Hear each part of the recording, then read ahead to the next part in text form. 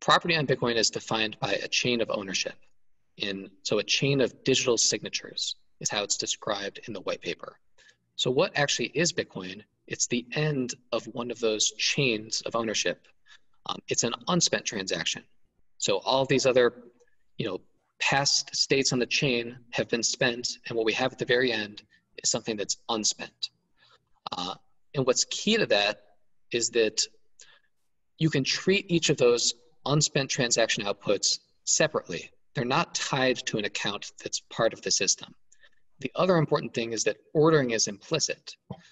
So it functions like cash, where Ethereum functions like a bank account. So let's imagine I want to send $5 to Zach, and then Zach's going to send $5 to Dave.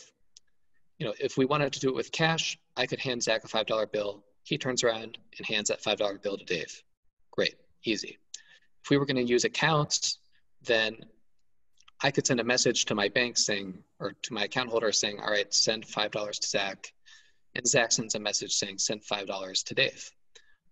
Now the problem is what happens if those messages get read out of order. With the cash, it can't really be out of order because I hand the money to Zach, and then Zach hands that same money to Dave. That's how UTxOs work. And in that case, the ordering is implicit. By doing that, it's as if we handed cash from me to Zach to Dave. And that's going to be very easy for the Bitcoin miners to evaluate. If you look at Ethereum, order is not implicit, and therefore the order in which messages get read is extremely consequential. And this presents a really big problem.